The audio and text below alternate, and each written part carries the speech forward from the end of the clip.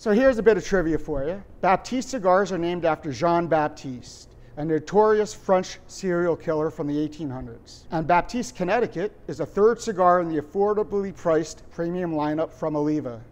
But don't be fooled by the price or the wrapper.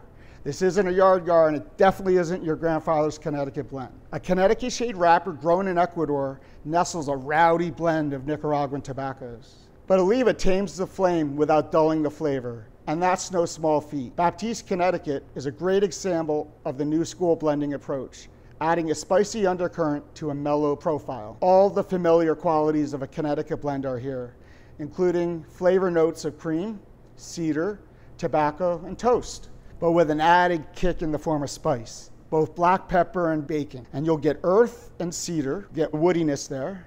Baptiste, Connecticut isn't mellow like a Mac, but it's rather closer to a mellow plus, perhaps poking its head into medium territory during the closing third of the cigar. If you're looking for a change of pace, or you want to experience this new school approach, meaning taking a plucky Nicaraguan long filler blend and topping it off with a Connecticut wrapper, Baptiste, Connecticut by Oliva is the choice for you.